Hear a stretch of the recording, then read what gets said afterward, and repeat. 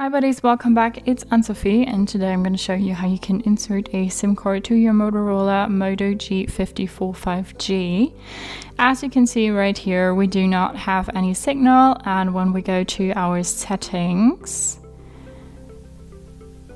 and then go to network and internet, we also don't have any SIM card inserted, so we will go ahead and look for our SIM card slot, and on this phone it's on the left side here.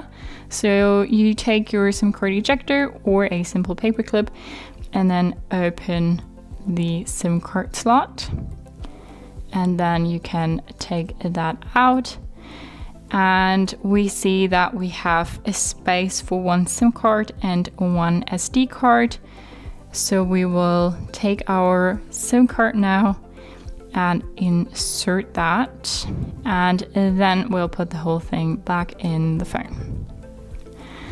Now we need to unlock our SIM card, and now we're back in the phone. And as you can see here, we have a signal now, and if we go to our settings and go to network and internet, we have our mobile network here. Kongstar, that's our provider, and we can now make phone calls, send SMS, or whatever else. So that's how you can insert a SD card to your Motorola Moto G54 5G. Hope you liked it, hope it helped. If so, thumbs up, share and subscribe, and I hope to see you next time. Bye.